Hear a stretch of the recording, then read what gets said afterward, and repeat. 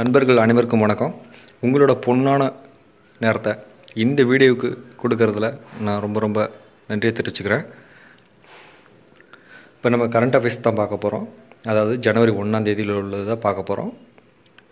அதில் முக்கிய நிகழ்வுகள் என்னென்னு பார்த்தீங்கன்னா, உலகம் அதில் ரீஃப் டாக்ஸிக் சன்கிரீமை முதலாக பாலாவு நாடு தான் தடை பண்ணியிருக்காங்க. சரிங்களா?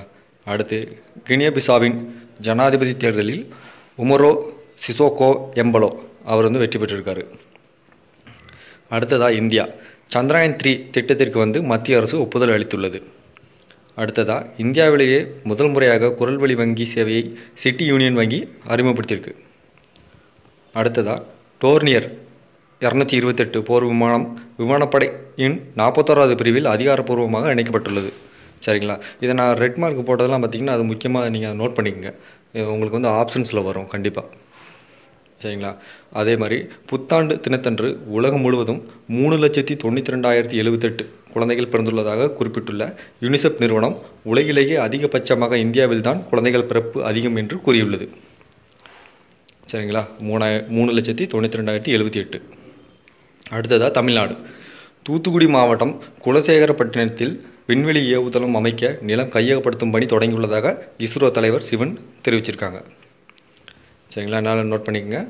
அடுத்ததாக திட்டங்கள். ஒரே நாடு ஒரே ரேஷன் அட்டை திட்டம் புத்தாண்டு முதல் தேதியிலிருந்து 12 மாநிலங்களில் அமலுக்கு வந்துள்ளதாக மத்திய அமைச்சர் ராம்விலாஸ் பாஸ்வான் அறிவித்திருக்காங்க. சரிங்களா? அடுத்து விளையாட்டு.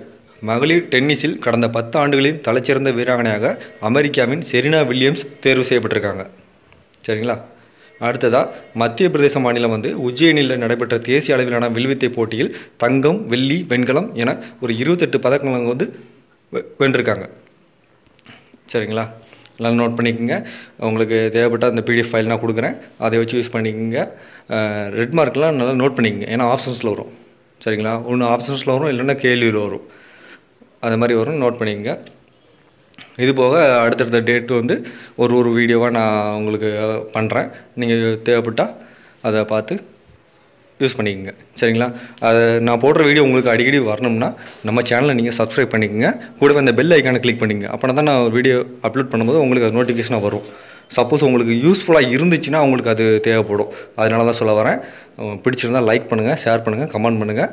மீண்டும் அடுத்த வீடியோவில் சந்திக்கலாம். வணக்கம்.